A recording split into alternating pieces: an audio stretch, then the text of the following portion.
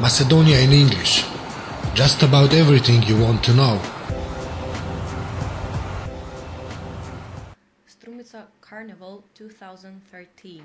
The 2-hour parade of over 3,000 masked people late Saturday in Strumica resembled the great Rio de Janeiro Carnival.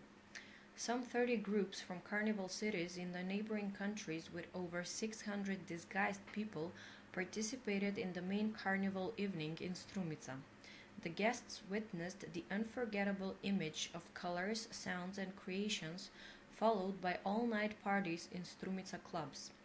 Traditionally, the president of the Federation of European Carnival Cities, Henry van der Kroon, attended the event and presented golden medal to guests from Albania for their mask.